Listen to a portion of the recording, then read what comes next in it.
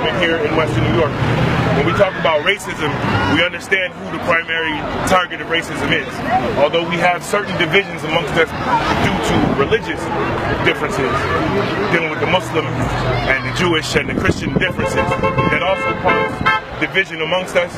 Our primary issue here as black youth, we see the black youth walking past, they have no interest in stopping. There's a reason for that. They don't realize that this is necessarily for them.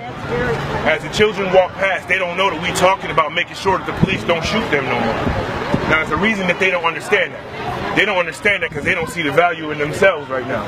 They don't understand that the value that we put in them is well deserved.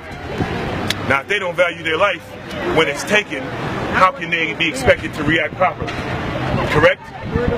Correct. So, what we are here to do is correctly educate our children. That's what we've been doing this entire time. We've been talking to the children as they walk past, trying to let them know the need for proper education, proper history, proper heritage. We all know as we stand here today the falsities that have been taught in schools. It's up to us to teach the truth.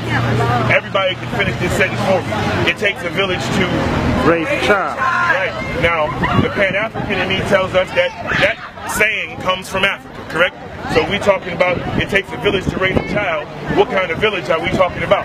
We are talking about an African village raising the African children to make sure that y'all have the self-worth to know that when one of y'all's life is taken, you're supposed to feel it. You're supposed to rise up and make sure injustice, yes, you. I'm talking to the youth, brother. I'm not here for nobody else. When they say disarm the police, when they say justice for Michael Brown, when they say Trayvon Martin, that's you. That's you and your cousins and your brothers. Am I wrong? If that happened here today, what's going to happen? If somebody shot y'all right now, one of these cops decided they wanted to shoot one of these youth today, what's going to happen? They're going to expect us to come out here and stand and preach. The realization is we need to unify before that happens. We need to learn about ourselves before that happens. And we represent the Honorable Martin Garvey, who gave us our Constitution. He gave us our Declaration of Rights. He gave us nationhood. We are Pan-Africans. And as Pan-African youth, you must know that this flag represents you. The red represents the blood of your ancestors. The black represents your skin. And the green represents Mother Africa. The more you know about your history, the less this nonsense will be happening.